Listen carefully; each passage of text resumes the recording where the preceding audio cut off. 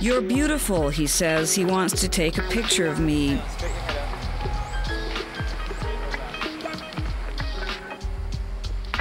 But I'm getting sick, and my shoes are killing me, and I'm sweating in my long sleeves.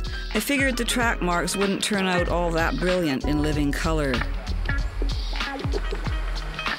He's not into color, he says. I can roll up my sleeves. So how do I look in black and white, I says. Still like what you see? Lip sealed? He wants a profile. Tells me to turn my head one way, then the other. What's my good side, I say. The inside, he says to me.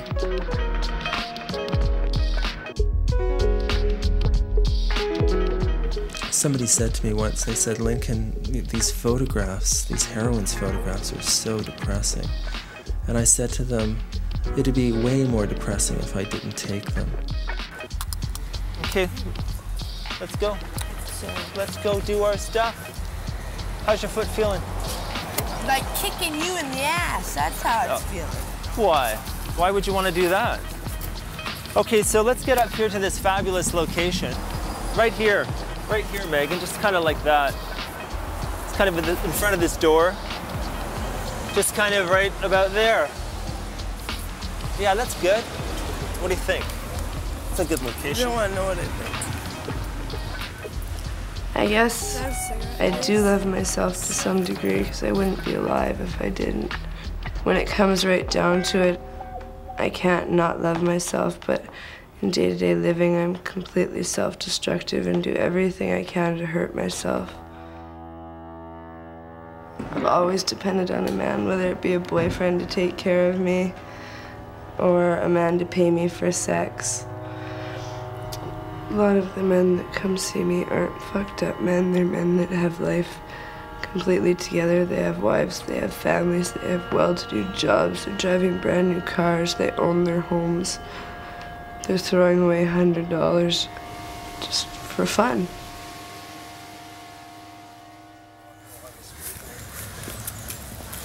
You're not gonna sell me drugs. If you don't sell me drugs, I'm gonna be forced to kill you. I don't want to do that because I like you.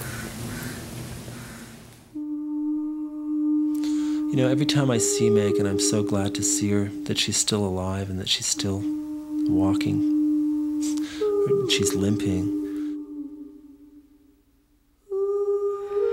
My son died of crib death in March of '95. And from that point, I began drinking heavily and got addicted to prescription pills. My whole survival is through working the streets. My food, my cigarettes, my drugs, my clothing, my everything.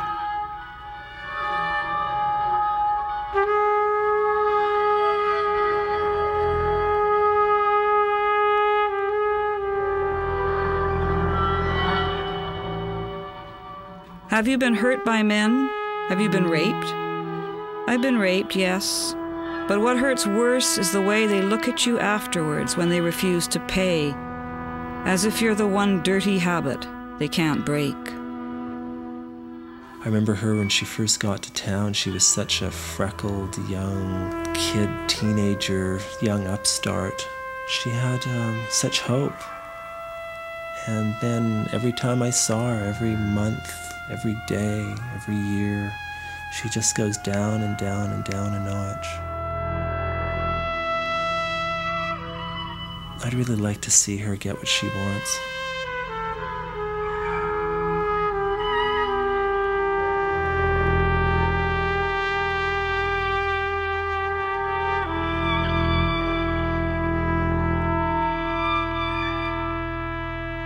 What everybody says. Do you want to get off drugs? There's the answer. Boom. Get off drugs. There you go. Life's okay. You know, you haven't been raped, you haven't been beat, you haven't been through hell. No, it's okay now, you're off drugs. Life will go back to normal. That's not the case. You know how many people get off drugs and they end up killing themselves a month later because they just cannot take it? Or they get off drugs and then they end up going back and they end up dying because they overdose, because they don't have the same tolerance, but they just can't handle society. Society doesn't change when you stop doing drugs. You are always the junkie. It doesn't go away when the cocaine goes away or when the heroin goes away. You know, the track marks might go away, but the junkie's there forever. It's just the way it is.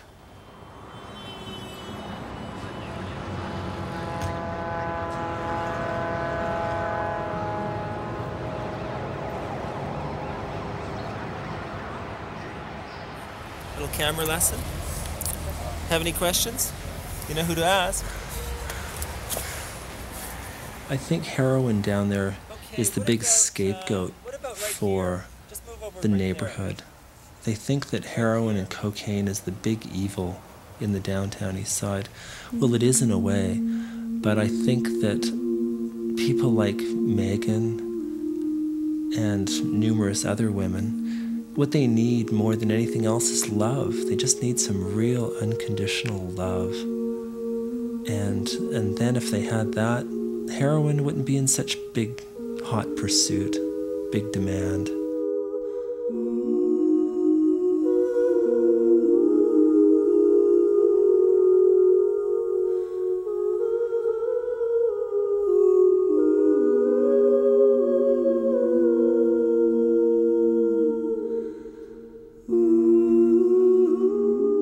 He cares about me more than, you know, anybody else.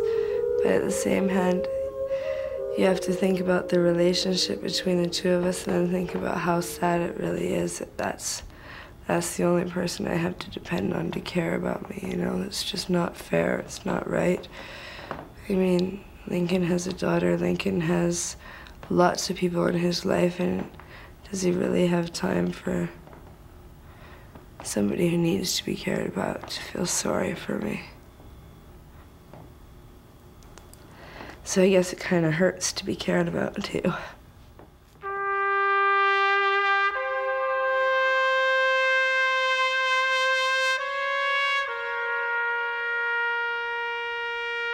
Heroin is like a warm blanket. Heroin is a lover that is always there for them. It's somebody that they can believe in, somebody that they can be close to, somebody they can hold, and it's not even anybody, it's a little bit of powder. It helps to numb, that's all. It helps to numb all the other pieces that are too much to deal with. And it's something to live for. It's something that's there for you no matter what. It doesn't let you down. It doesn't betray you. It always makes you feel good. Never makes you feel bad unless you don't have it.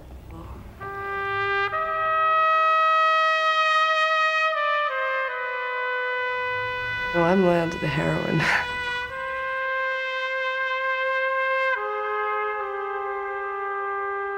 A photograph is a secret about a secret, he says. The more it tells you, the less you see.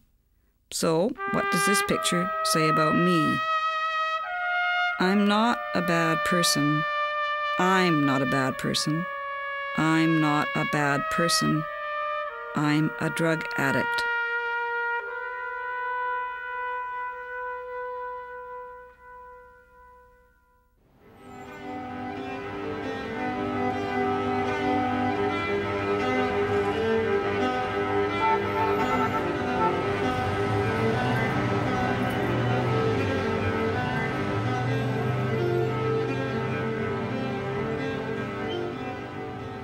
This is Iggy Pop, man. Look at. Yeah, let's give her a microphone. Yeah. She does. I think she kind of looks like Iggy Pop. Well, she was my assistant on this day, actually, that I took this picture. You make a much better assistant. Thanks, Lincoln. Here's Tiffany. Yeah. Now, this is the photograph that started the whole series. I was just waltzing through the downtown East Side, photographing some buildings, and I met the woman on the left, and then she introduced me to her two friends. When I got the photographs developed, it really shook me up in the darkroom. I remember developing it, just being really moved by it. thinking that it was something really different than the stuff that I usually shoot. And everybody that saw that photograph really got choked because of the emotion.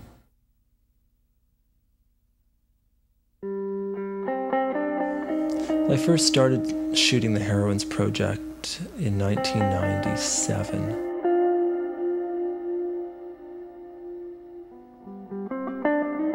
I haven't really been counting the women that I've been photographing. I think there's probably somewhere over 300. I just haven't had time to count them, to do a head count. But I'm putting more on there every week that goes by. I seem to be keep shooting. I can't seem to stop because there's just so many new faces down there every time I turn around. Yeah, she looks so sad. Yeah, these scans are bang on. I'm impressed. And you can see this guy here laying on the mattress. Oh my God, I didn't even see that. That was from that other shot of the transvestite standing beside the guy with the mattress. And this is the woman that was putting on the lipstick standing beside the Smithright. And this woman here is Lucy in the background. Oh my God. She's doing her crossword puzzle. You could see her there. I didn't realize that. And that was this crack dealer who was selling crack to these three gals.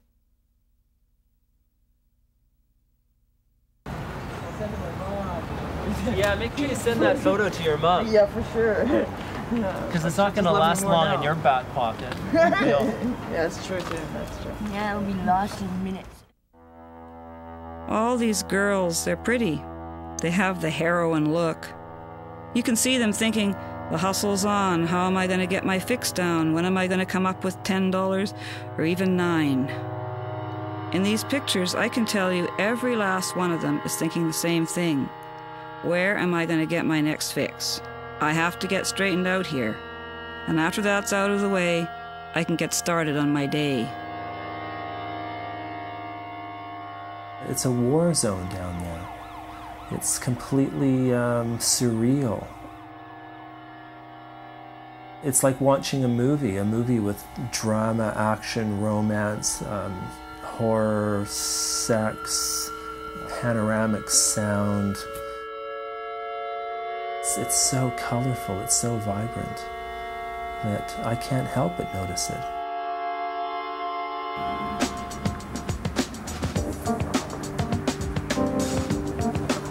That's nice, that's the best.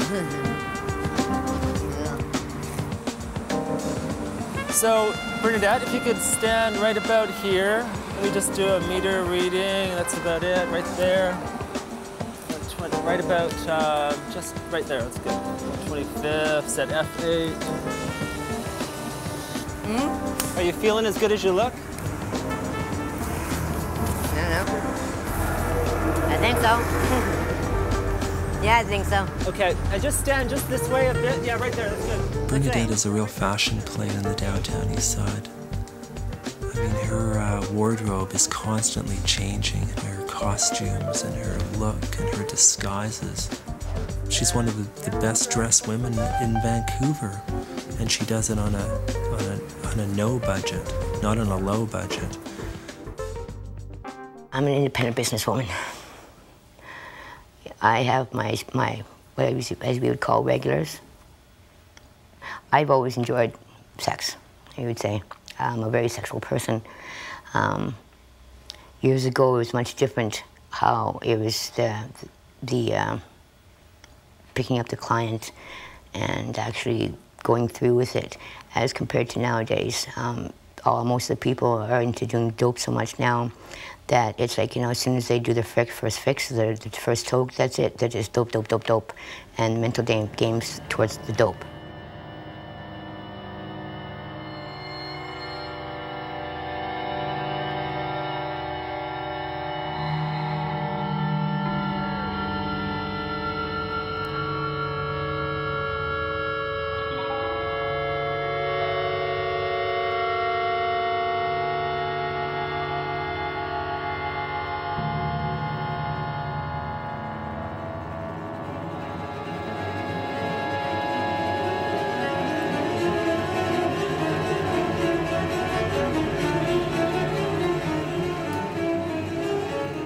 pimp is? Cocaine. That's my pimp. I swore a man would never make a bitch off my, pardon my saying, my pussy. So, and no man, but my pimp is my cocaine. I was abused mentally and verbally from my mother. My father, abuse was from him because he was everything. He was my life. I loved my father. And how he told me that how two people love each other is by making love to each other. And we'd get up early to go and feed the ducks because we had a bird farm. And we'd go to the barn where everybody else is still sleeping and do the chores and all that. And we'd be off in the barn together.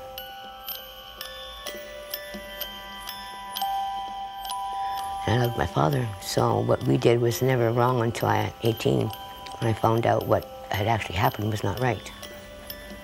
So what I did with my father wasn't wrong. So that's really hard to deal with when you find out. Basically, it was like, why should I give it out and not get paid for it? If they're gonna take it from me, then you might as well pay for it. I might as well get some sort of satisfaction from it, you know, or something from it, because they are, and I'm not. If I'm gonna feel this cheap, at least I might as well get something at least to make me feel better, you know.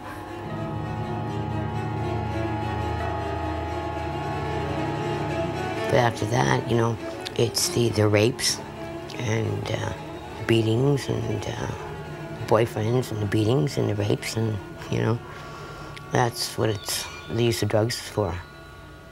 It helps make you forget because you're having to grind for it all the time. So if you're thinking about dope, you don't have to think about anything else.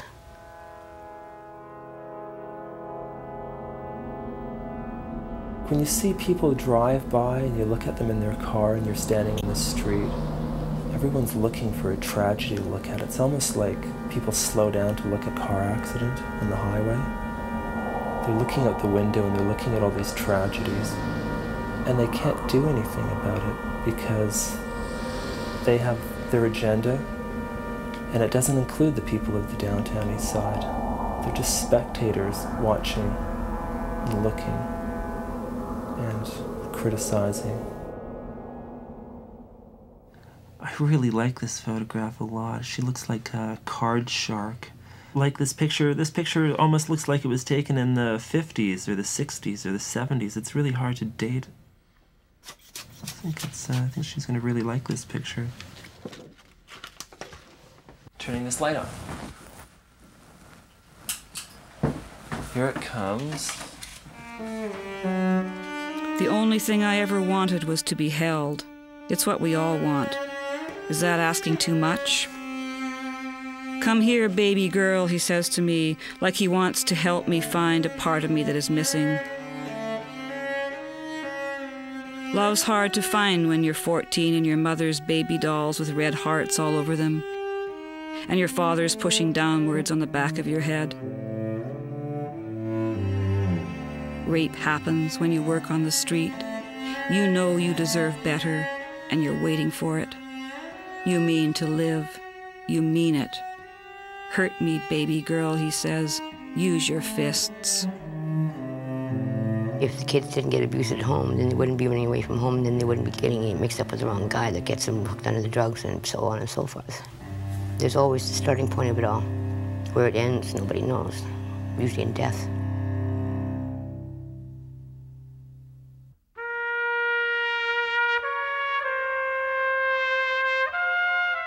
The runway, the alleyway, it's all the same. Sex, drugs, money, the same. It's got the same look, the same hook, the same old same. For a while after I quit selling my body, I felt like I was living on borrowed time, and anything I couldn't borrow, I would steal. Anything to get high, to stay high. I wanted to eat this mother up, suck every last bit of marrow from the bone of life.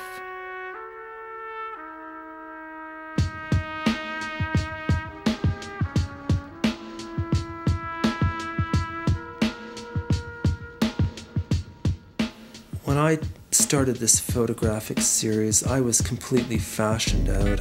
I'd worked shooting stuff for magazines and photographing famous people and beautiful places and getting paid to make people look handsome.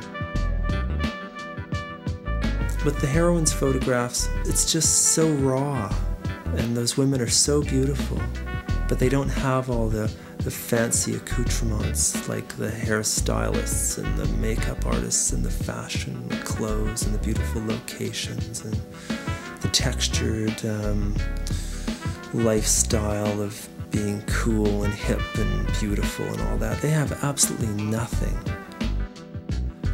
And the way I photograph one of these women in the downtown Eastside is exactly the same way I would photograph Sarah McLachlan or Deborah Harry or Vivienne Westwood. I mean, I treat these women exactly the same.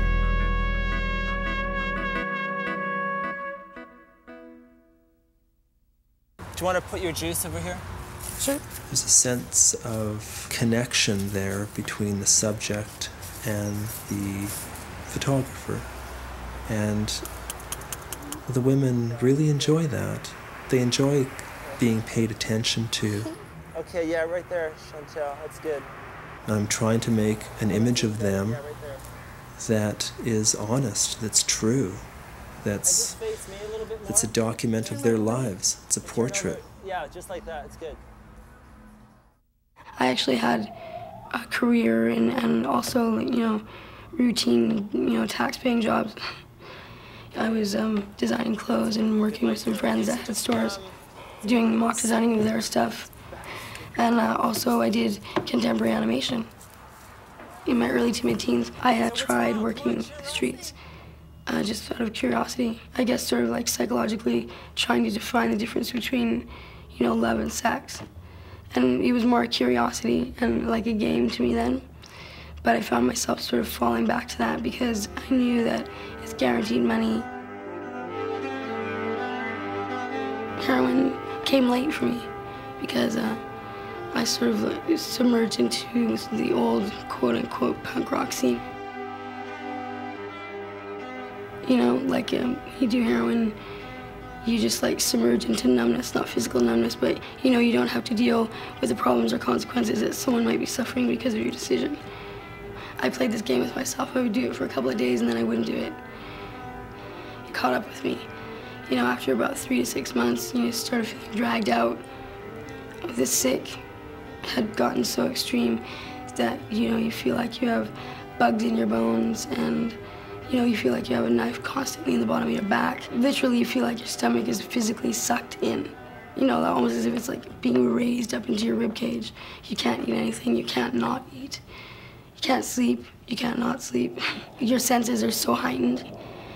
It's so considerably annoying that you ignore it and your senses become oblivious. Just stick this in. I still got it. Yeah. Okay, that's it. That's the shot. My worst bad date was unfortunately a bad date that a lot of girls experienced in this neighborhood. So his pattern was pick up a girl, get her high, create sort of a paranoia conflict psychologically with her so that there was stigma and a debate so he could take the step into control, enslavement, and out would come a roll of duct tape. The whole time I never stop looking him in the eye. He wants me to cry or beg, but I won't give him the satisfaction. I just fix onto his eyes, all the time working to get my hands free. Duct tape is like everything, it's got a lifespan. He rapes me, sticks a gun down my throat and sodomizes me, but nothing he does gets a rise out of me. Not until he burns me, flicking matches onto my skin where they stick and I smell my own flesh burning do I break. I sweat. I start to shake, and then a tear I can't stop slips down my face. Just one, that's all it takes. He knows I'm his. He's given me a taste. Am I ready to eat? I tell him, if I'm hungry, I'll eat. There's nothing that doesn't belong to me.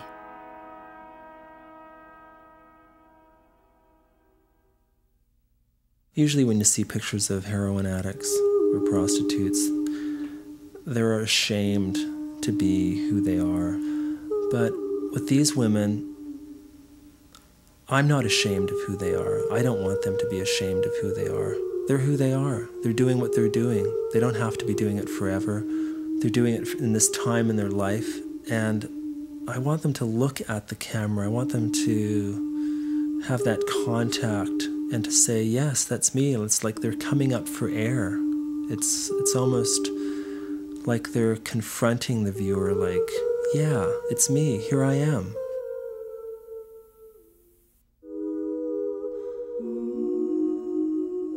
The group shot of the 14 women was done on Mother's Day.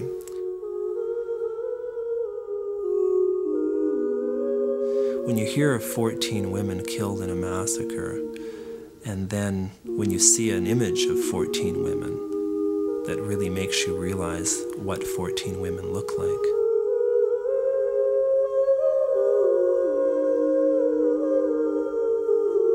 If I had a choice, I wouldn't be a heroin addict. I'd get up each day and do something different. I'd be a mother to my daughter. That would be enough for me. I'd want my daughter to speak her feelings, say them out loud. I'd teach her to cry, but only if she wanted to. Heroin doesn't let you do that. It hurts for you. It thinks for you. It lives for you. It fucks for you. It has no passion except for you.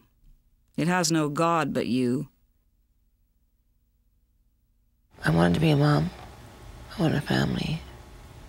I said I'd never be a heroin addict. I'd never do it. I said I would never stick needles in my arms. And I said I'd never be a prostitute. Yeah. So I know a spot right around the corner. Okay. And it should be there. There, right around the corner. There's the corner. There's right the spot. here. Okay, where's my cigarette? So come on over here. Okay. Oh boy. So I think Wendy, if you just sort of like stand right here, maybe just put your foot up like that. Hold it. Okay. Okay, let me just pop another roll in here. You took one picture, Lincoln. No, I took two. There was only two on that roll. Can you pass me a roll, please? Here, I'll take that. So that looked good, Wendy. Thank you. Nice location. Right into the bottom lens here, Wendy.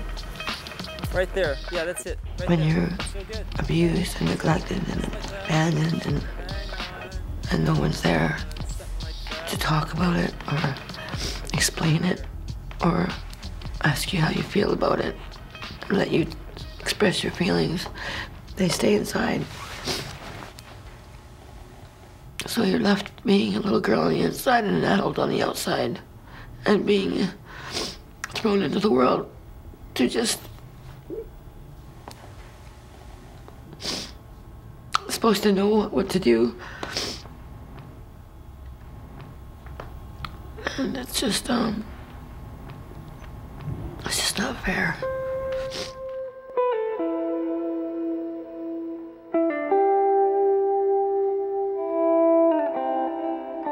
I chose the easy way out, though, instead of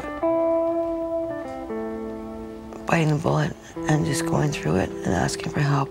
I just stuffed it down and got high and hoped that it would go away. And it doesn't go away. It doesn't. I still feel the same way I felt when I was 5 years old. Inside. That's scary. I just wish it could have been different for me and my daughter. That would have made all the difference for me. My daughter is everything in the world to me.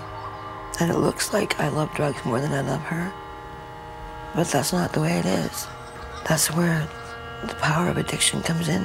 Because I wanted nothing more than to be a good mom.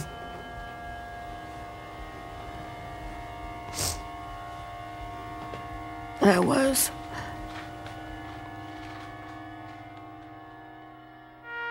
What do they think about you, the people who pass you on the street? They see the druggie, the whore, the junkie. I like them to see me as their daughter, a sister, a lover, their mother. They see needles, spoons, condoms, think HIV, AIDS. I want them to think how hard I try to live.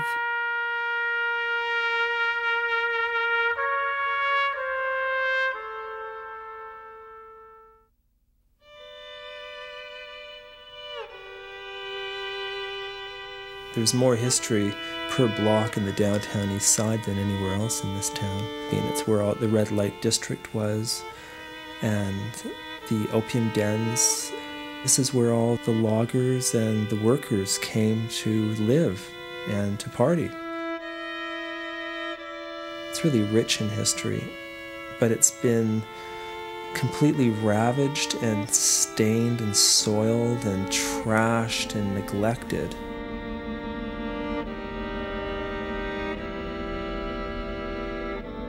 What I like to do is photograph the environment, because the environment is changing.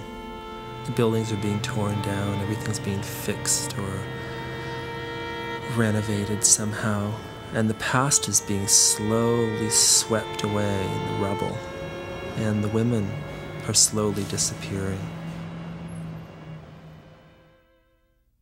A lot of these women become missing, or they overdose, or else they get murdered or stabbed. I mean, these are the missing women. These are the ones that are disappearing. This is her and her sister. And Sheila's missing. She always got to me because she's just so charming. That bothers me more than anything, having her missing. I'm so worried about the same thing happening to Megan. She never even made it to 20 years old, Sheila. The difference between nothing and zero, that's the difference my life makes, he'd say to me each time I left the house. What do I like about heroin? The rush, the ringing. You're in your own little world where nothing can satisfy your hunger for more.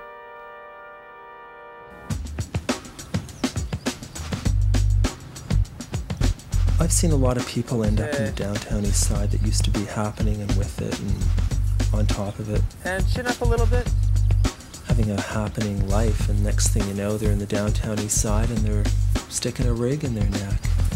Completely down and out. Okay, that's good. Hold it right there. Chinatown is just going through this metamorphosis right now. They can't take Chinatown away. Well, they'll renovate it and fix it all up and clean it up and change it so much that it won't even look like the old Chinatown that it is now. So it's really great to document that look. And like, you're changing too. I mean, you're not going to look like this forever. Yeah. Chinatown's not going to look like this forever. So it's like really important to photograph things that are in change. Well, most of the people in downtown east side are from somewhere else, and they've come to Vancouver with an idea of this is a beautiful city and a beautiful place, and they try and they have these ideas that they want to get, that they've always wanted, and that just didn't pan out for them. Okay, come forward a little bit. Yeah, right there, that's good. Chanel is really perky. Chanel is so upbeat. Yeah, right there. She always has a mission. She's going about 99 miles an hour to where she's going. No roots, no friends, nothing. Got off the plane in jailhouse clothes. I've started going back dancing. They had a little room at the Marble Arch. You know, you couldn't tell I was an addict at that point. And I met this guy down here, and I fell in love, and he introduced me to heroin. And then cocaine, heroin, cocaine, heroin. We went from living in an all-right hotel to being homeless and living in the park.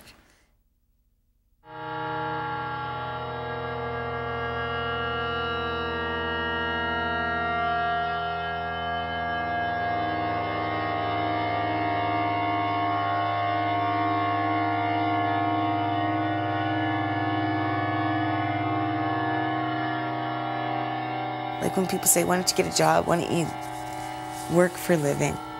It's like being a junkie it's a full-time job, you know? The stress, the hustle. Who can I con next? Where am I going to get my fix? I call it go duck hunting, like when I go looking for some guy or whatever, looking for a mark.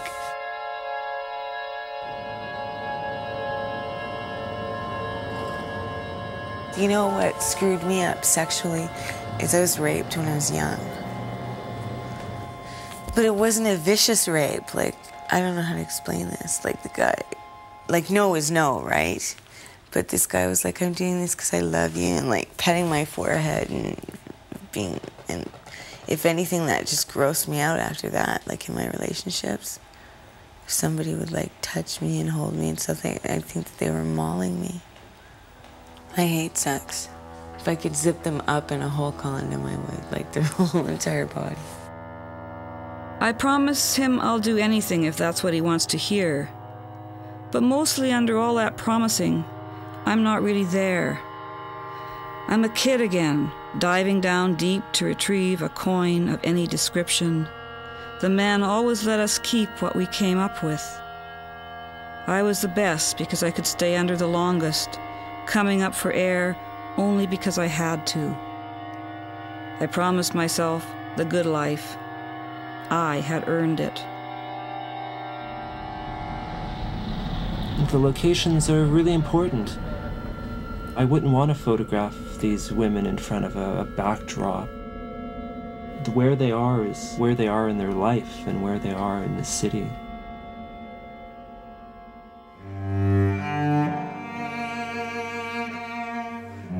I've been all the different types of foster homes most of my life. Around about 27 of them, so. I grew up very young, so no childhood, so I'm trying to enjoy my childhood now. I took on adult responsibilities about the age of 5, like running the farm and doing mechanics on the weekends for my dad. He was a trucker. Sexual abuse, it started when I was 4 and a half, until I was about 13. So. He used to pay me for having sex and whatnot with him. So. I felt like I was a working girl all my life. So. There were times I told him I didn't want to do it, so he would kill one of my favorite animals and tell me I'm next if I didn't perform, so I had to. He had entered me that time when I was bled all over the place, and I guess some blood all over the bed and whatnot. And he threw me in the bathtub and then again forced sex with me in the tub and whatnot, and then beat me and told me to clean up the mess. So I just don't like taking baths. He'd throw me like 20 or 50 bucks every time. And it was quite frequently. And I would put a bunch of money and roll up the wool around it. About maybe no more than less about $1,000 in each ball. I had rolled up over the years, the money they had paid me for having sex. And when I finally told my counselor at school what was going on, they moved us out of the home and I just left the money there. It was dirty money, I just wanted no part of it. In my experience of growing up, my foster brother, my foster dad didn't touch him or anything like that to him. And I thought posing myself as a boy, I wouldn't be being touched like that by a man. All the way through elementary school, I told everybody and anybody that I was a boy and dressed like a boy and acted like a boy. So it was different. It's like, kind of like a double life. Nobody would hurt me being a boy. Yeah, this is a good spot. Okay, right there. Don't move, Josie. Right there, that's good. Beautiful. Hang on, let me do another one. That was so nice. This one will be even better. We were taught to show no emotions. If I cried, we got beating more until I was taught not to cry at all. So, as it came for affection, I wanted a hug. They'd shove me away and stuff. So I love animals. There's one thing about cats, it's unconditional love. So I think that's about the greatest love a person can have is with their animals. It's unconditional, faithful. They never hurt you.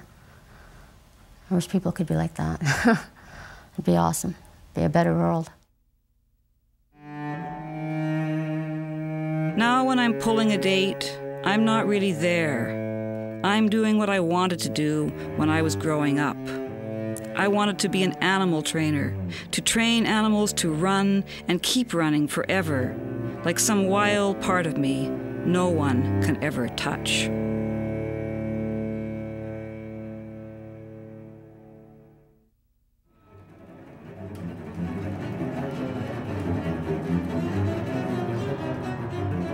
Okay, right there, hold it. Hang on, no, just stay there. Put your foot back the way it was. What I'm doing is I'm forcing people to look at these photographs, to look at these women, to look at the plight. That was real nice. That was just the best shot. To look into the eyes, to really see these women.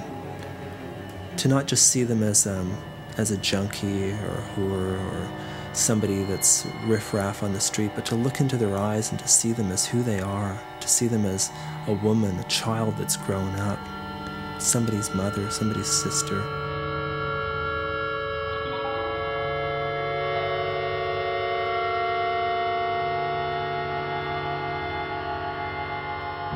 Lonely eyes, hungry eyes, vacant eyes. Lying eyes, crying eyes, flirting eyes. Bedroom eyes, faraway eyes, dark eyes. You don't just say, oh, I want to be an addict. I want to sell my body and I want to put needles in my arm. Yeah, that's what I want for my life. Fuck this getting a job and having a family and having a car. No, I just want to be a drug addict with no place to live.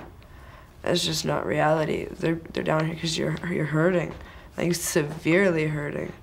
You know, you're not in your right mind to be down here doing this. You cannot be completely sane, living on the street, putting your life in jeopardy hour after hour, not day after day.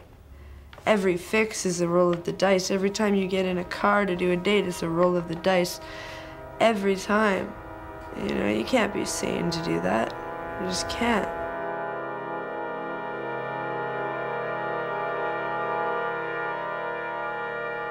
Hollow eyes, hurting blue eyes, fucky brown eyes, yellow eyes, cat's eyes, black and blue eyes, baby blue eyes, startled eyes, leave me alone eyes, sad night eyes.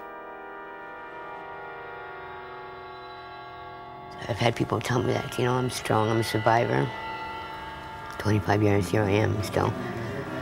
I don't know if it's called strength or stupidity.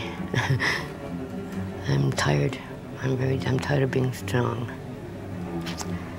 And I'm tired of giving myself down here.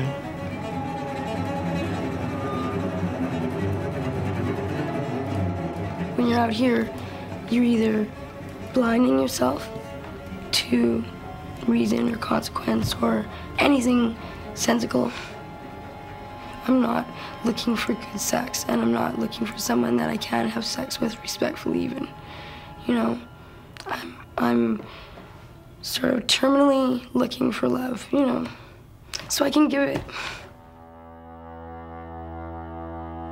Eyes caught in the headlights of a speeding car, fumbling with a zipper eyes, round eyes. Keep your eyes to yourself, keep your eyes open, the whites of your eyes, eyes for no one but you. It could be their sister, or their daughter, their niece. It could be. I mean, there's all walks of life down here. They all used to have, all of us used to have some kind of a normal life, jobs, family. Everybody has somebody that loves them, you know? This is sad.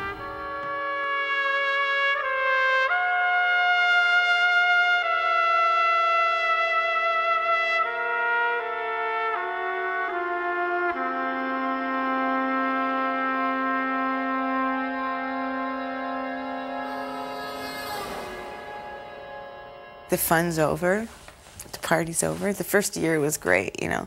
Oh, this is fun. It's like Woodstock, you know. We're sleeping in the park, living like gypsies. But it's getting really old now. And it's taking its toll. Like, I'm starting to look like a drug addict now.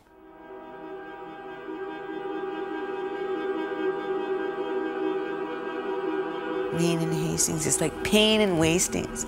Like you go all over the city, it's beautiful, it's shining. And you get down on this corner, there's like this big dark cloud hanging over top of the corridor. Use your eyes, open your eyes, close your eyes. An eye for an eye, they rape us with their eyes in the wink of an eye. It's okay to hug, it's okay to show your emotions, you know. And we all cry and bleed the same. It's because somebody wants to cry doesn't mean they're a wimp. They're showing they're hurt. And after a good cry, it makes you feel a lot better too. So, you know, if you can cry, go for it. You know, definitely do it. It's a good feeling afterwards. It's a tremendous weight off your shoulders. Like I say, if I could, I would. Smiling eyes, distant eyes, blind eyes, heroin honeymoon eyes, dope sick eyes. How little our eyes let us see.